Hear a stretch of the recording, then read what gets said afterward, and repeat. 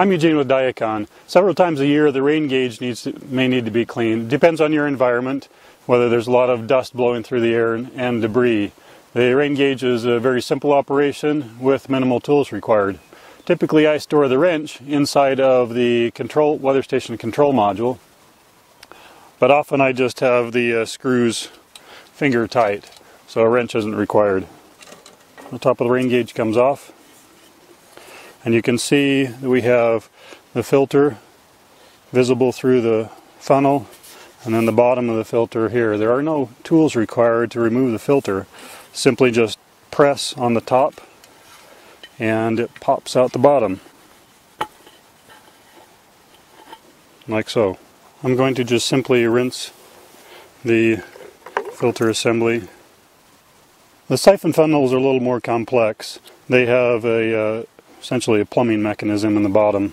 This can be disassembled for cleaning by undoing the nut and pushing out the brass fittings. The top of the siphon can also be unscrewed, usually by hand. We've got a couple of holes in there and pass through the center of the shaft.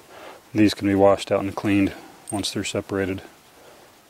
For both styles of funnels, the screen simply just snaps over the top of the body. Simply insert the funnel through the bottom and it's back in place. Before we close up the rain gauge, we want to inspect it for any other debris or problems that might arise.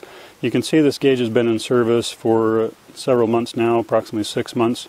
There are no insects. This is one of the great features of the hydrological services gauges, is I don't see any bugs that get in them like I do with other rain gauges which we've used. We will be inspecting for any debris in the tipping bucket, any debris also in the bottom where the discharge is. You can see the screen is clear. There's a little bit of water there from the precipitation last night. We'll also do a little adjustment on the bullseye gauge. It's slightly unlevel, so it's shifted and settled since initial installation. With the screen reinserted into the top of the rain gauge, it can now be reassembled. Simply place it over the screws, tighten the screws, and the rain gauge service is now complete. If you have any questions regarding this product or the features of this rain gauge and others we feature at our website, please give us a call. This video can be found at Dyacon.com or on the Dyacon YouTube channel.